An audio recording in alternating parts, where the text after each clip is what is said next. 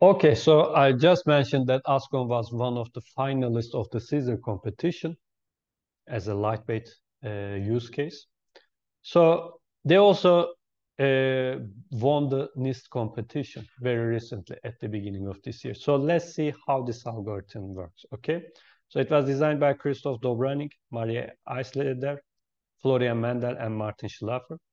So this time it is a sponge construction, not a block cipher or a stream cipher, but it is based on substitution permutation networks, okay? The permutation here is just uses confusion and diffusion layers like SPN. So it supports two block sizes, 64 and 128 bits. It has an internal state of 320 bits. Key is 128 bits. In this initial part of the Caesar competition, actually ASCON had a variant that supported 96 bits. But nowadays we always say that there is no need to use a secret key that is smaller than 112 bits. So they actually removed this support during the competition. And in their NIST application, they never mentioned this, okay? So they only use 128 bits. Nonce is also 128 bits. Tag is 128 bits, which is we want to produce at the end. And the number of runs depends on the operation you use. Generally, it is either 12 or 6, okay? So it has very nice properties, like it's a single pass. So you single pass over the whole data just once and produce both ciphertext and the tag. This is the nice thing. It is online inverse free. It has security proof. It is lightweight, fast in hardware and software. And the good thing is it does not use any lookup table. Actually, it has a 5x5 SBox.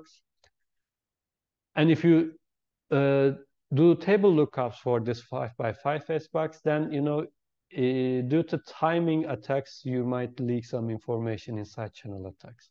So for this reason, although they use an SBox, they provide a bit slice implementation where you do the operations at the bit level, so you don't need to use any table lookups, which I will explain in a minute.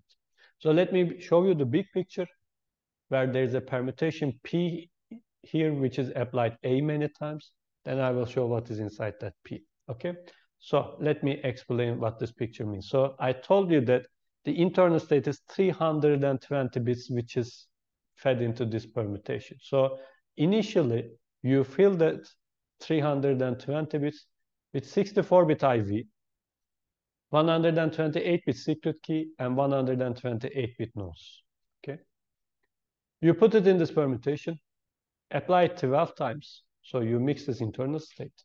Then if you have associated data, you XOR R many bits of your associated data with the top R bits of your internal state. Then perform the permutation again, but this time 6 many times. You keep adding your associated data, R bits at a time. And when it is done, you perform some kind of a padding here, XOR operation, just to separate these two worlds. This is actually referred to as domain separation. If you don't do it, there can be some attacks where you have the associated data and you don't. Okay, but this is where the encryption part occurs, okay? You put R bits of your plain text and XOR it with your top R bits of your internal state. The result is provided at R bits of ciphertext block. Then you perform the permutation again, do it again, permute again, do it again. So again, these are 6 many times of permutation. When all of the plain text are processed and you produce the ciphertext blocks, you perform an XOR operation here with your secret key, then perform the permutation operation again 12 times, XOR the bottom 128 bits with your secret key, then produce as a tag. So as you can see, I processed the data only once, but I produce ciphertext and the tag. This is why it is lightweight. You don't actually do like at the CCM or GCM, you had to do double encryption and so on, but this one is a lot faster, right?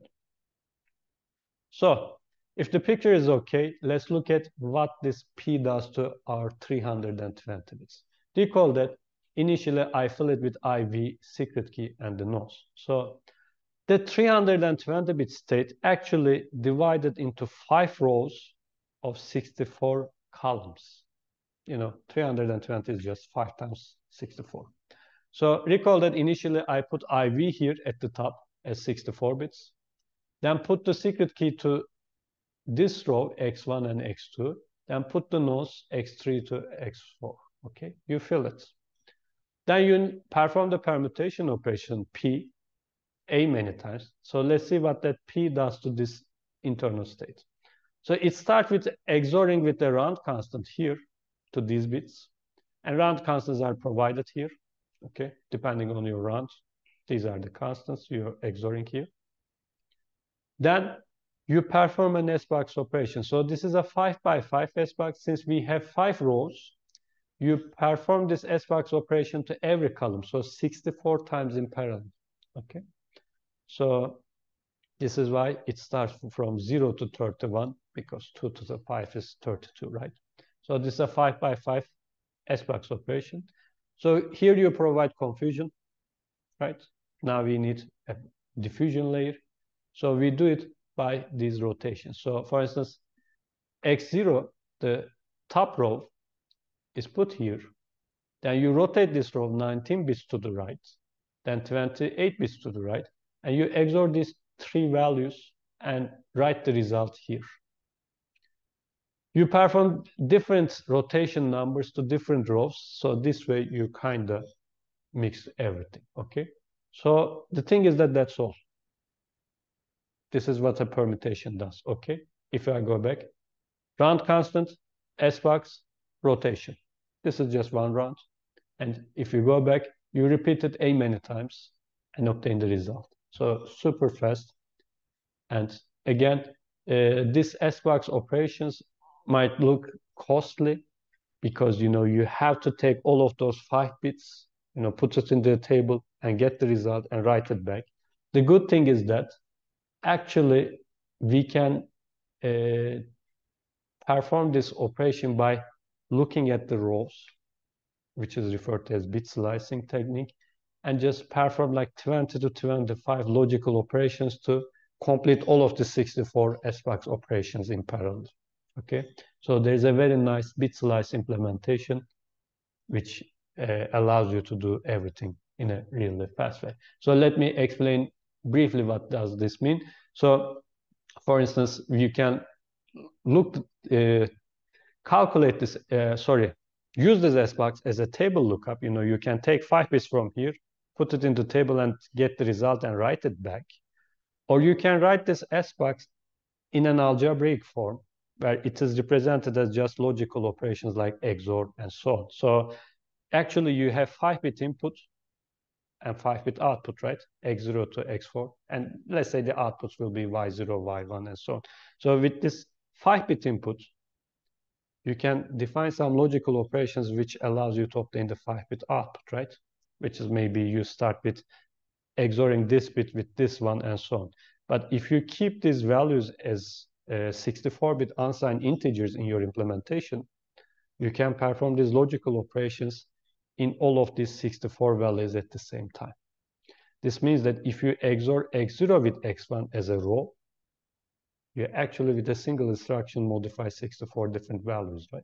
So our aim is to write this S-box with as many small operations as we can, then run it in parallel in all of these operations.